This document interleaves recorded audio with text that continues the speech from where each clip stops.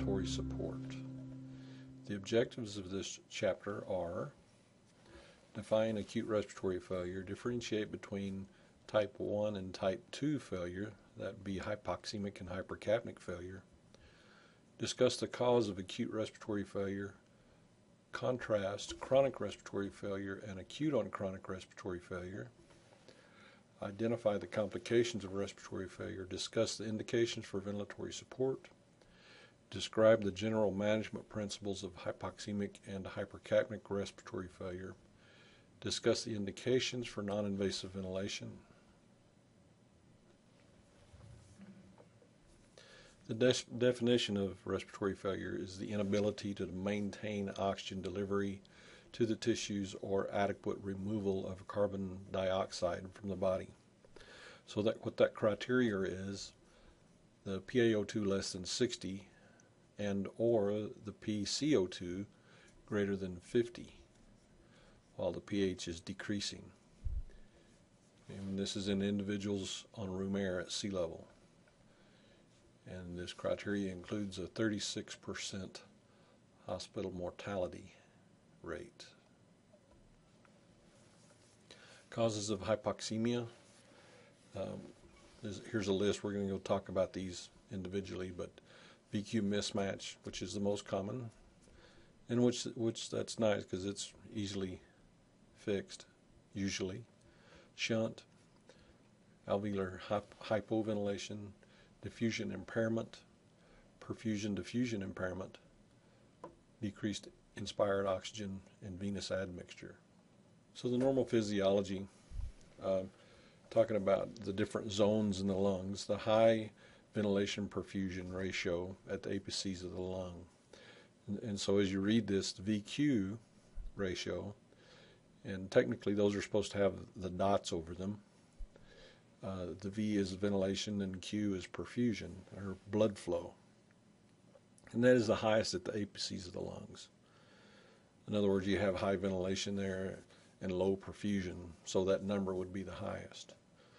The lowest, the ventilation at the base of the lungs. As disease worsens, the VQ mismatch impairing ventilation while perfusion remains adequate. Obstructive lung disease like asthma or COPD, also infection, heart failure, inhalation injury, anything that would include partially collapsed or fluid-filled alveoli.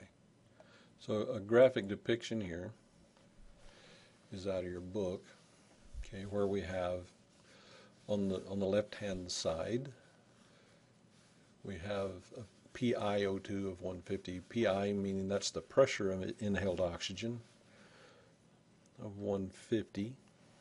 Okay, and so you notice that the with VQ, with part of the left side having a low VQ mismatch or low VQ ratio, where the alveolar pressure is 50 on the left side and the alveolar pressure on the normal side is 100. Well, when you average those two together, what comes out here is you have an arterial tension of 64, an arterial content of 18.5. On the other side, however, the big change here, there's a couple of big changes. One is that the inhaled pressure is 285 now, the PiO2 285, but there's no ventilation on one side. So even though you get an alveolar tension of 225, okay, when you mix these two together, because if there's no ventilation, there's no gas exchange in that area.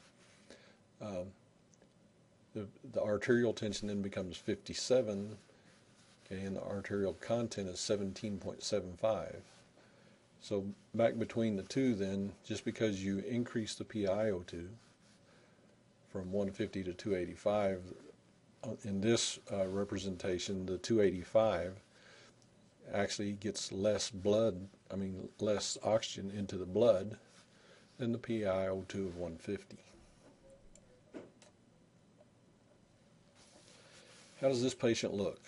Well, the diagnostic stuff for us The patient has a low PaO2 and a low saturation. What the patient looks like, very nonspecific dyspnea, tachycardia, and tachypnea.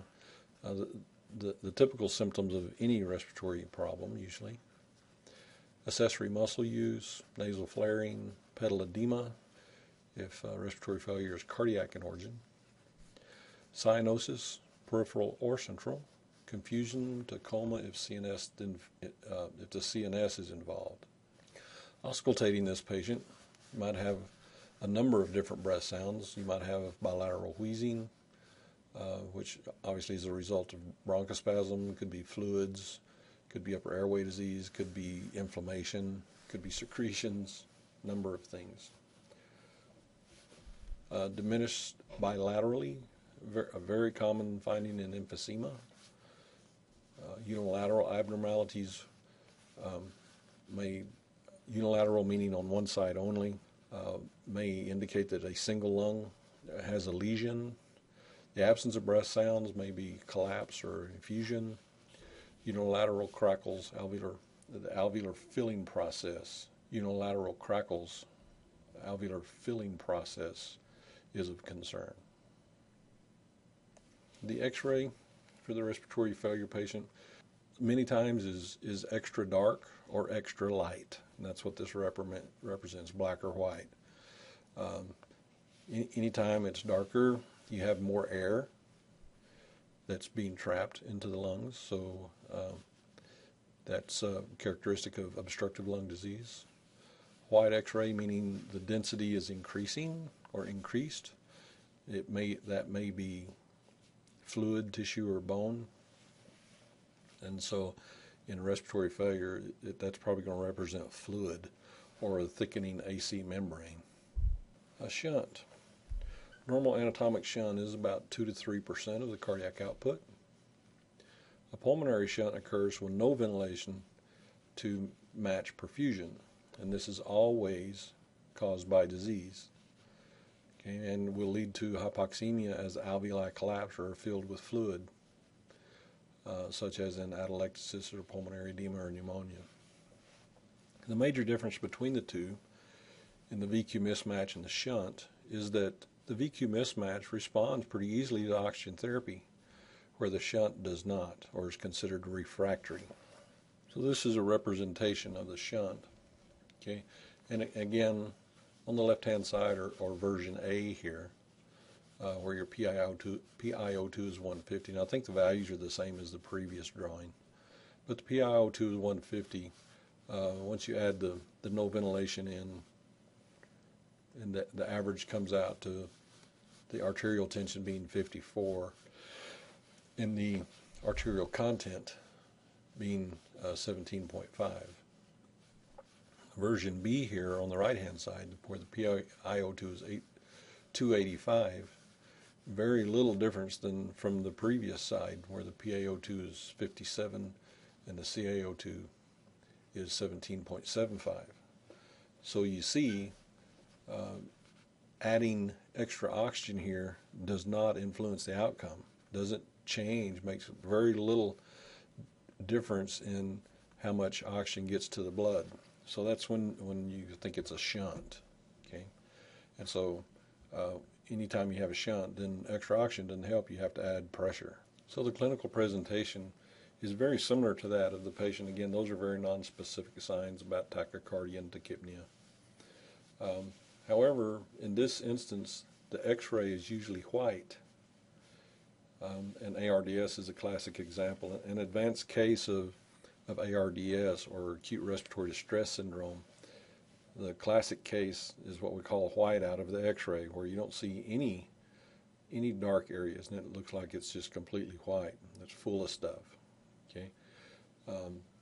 On the other hand, the VQ mismatch represents a black X-ray. So that's one way to tell the difference. So differentiated from VQ mismatch by lack of response in PaO2 as FiO2 is increased. So that's what the shunt is. So the causes of hypoxemia, regardless of what causes it, how do you treat it? Right? Do you give oxygen or do you add pressure? Which one is it? Okay, well, At the NBRC, the rule is the above 60% FiO2, you add pressure. Okay, and that's in means of CPAP or PEEP. All right, and so giving oxygen, if you give oxygen and it responds, then you think it's a VQ mismatch, and then if you get all the way up to 60% and start having to add pressure to resolve the hypoxemia, then you consider that it's probably shunt. Okay, and here's just some basic description of VQ mismatch versus shunt. The dead space versus shunting. Dead space is where the ventilation is good and the perfusion is bad. For shunting, the ventilation is bad and the perfusion is good. Diffusion impairment. This is most pronounced on exertion. You know, when you get out of the bed or get off of the couch and you want to go do something, like if you want to go take the trash out or make the coffee or dinner or go mow the yard, whatever, that's when you get short of breath. Okay, and this impairment can be caused by or scarring, okay, of the AC membrane, like in fibrosis or asbestosis. Okay, for the obstructive process here, the alveolar destruction caused by emphysema can also lead to this. Pulmonary vascular abnormalities can also influence this in the form of anemia, pulmonary emboli, or hypertension. That would be pulmonary hypertension. Clinical presentation here, for these restrictive diseases like this that have that very thick AC membrane, a dry cough and fine basilar crackles is common, like in pulmonary fibrosis. You may also have jugular distension and edema in pulmonary hypertension. Decreased inspired oxygen or decreased PiO2, whichever one you want to call it there. This is clinically uncommon because this is not something that we're going to see in the hospital. But if you have to transport a patient, high altitude could be a problem. Or even, if your victim was a mountain climber and they brought him in off the mountain. Not a big problem here in West Texas. But if you go elsewhere, it might be. Okay. In addition, if you transport a patient or if your patient plans on traveling, okay, the airliners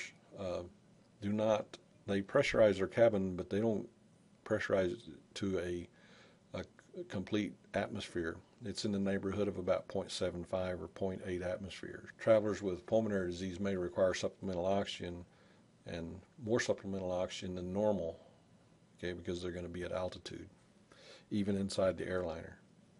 Okay, and this is usually not a problem. You just have to make arrangements with the airline beforehand. And so signs and symptoms of this, you treat this with oxygen.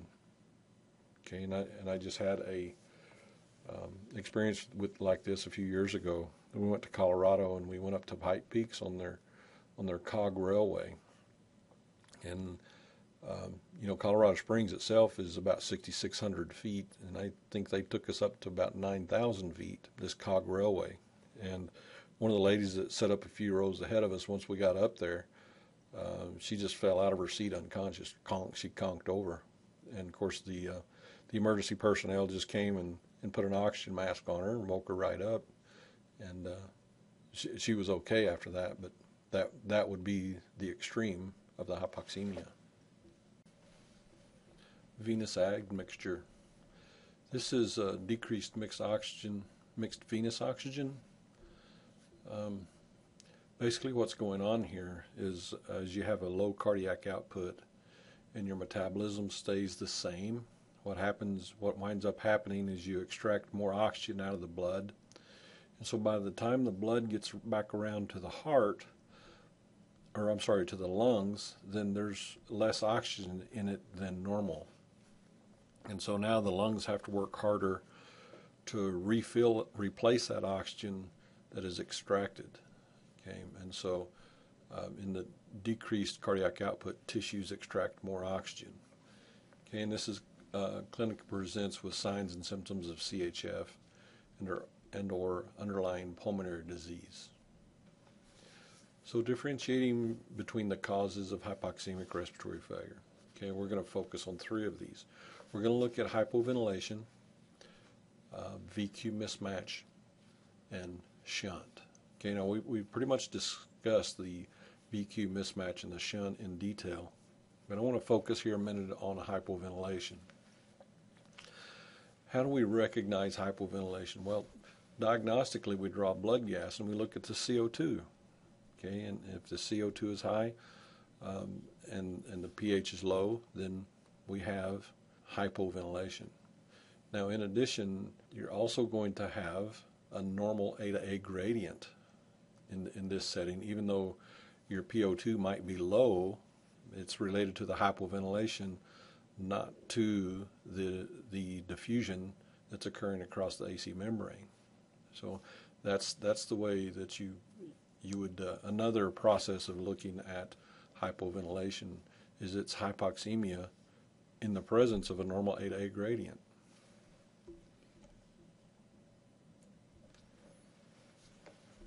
So I'm going to give you an example here of how to calculate the A to A gradient.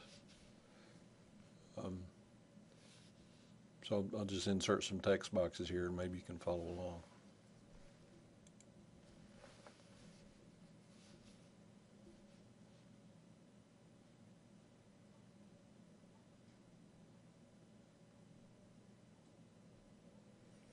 Remember, the hypoxemia is related to the hypoventilation, not a diffusion problem.